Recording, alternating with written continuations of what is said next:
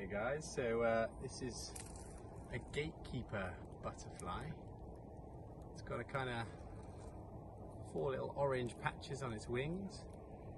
It's out here in the kind of corner of a meadow, and it looks a bit like another butterfly called the meadow brown butterfly, but that's a bit bigger, looks a bit more brown, and there's kind of less orange on the wing. And also, if you've got a very good eye, if you look at the little sort of black spots on the meadow brown, there's just one tiny little white spot on it, whereas the gatekeeper has 2 tiny little white spots on it.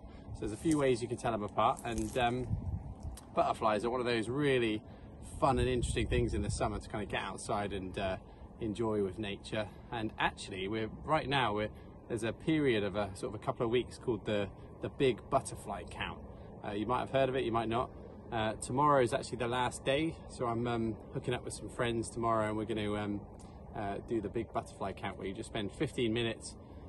There's like a little identifying chart, and you can sort of see what butterflies you can find in a little sort of 15-minute time slot wherever you like, basically. So it'll be a fun thing to do, get you outside and meet up with some other people and have a bit of a chat and share life together this weekend perhaps, and enjoy the sunshine. And the butterflies love the sunshine, so they'll certainly be out and about en masse, so go check them out. All right, bye.